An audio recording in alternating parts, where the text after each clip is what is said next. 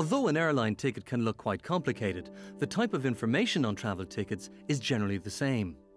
There are a few key bits of information to look out for that might make it easier.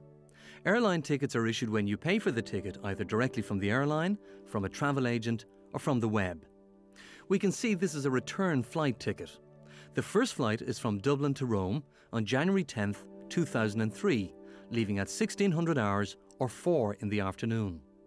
The return flight is on January 14th and leaves Rome for Dublin at 0730 hours or 7:30 in the morning. The name of the passenger generally goes on the top left. The flight number is also given in both cases, and this is very useful for when you're checking your flight on the information screens in the airport. The fare on a ticket means its price. Here the ticket costs €275, including airport tax. Every ticket has its own number.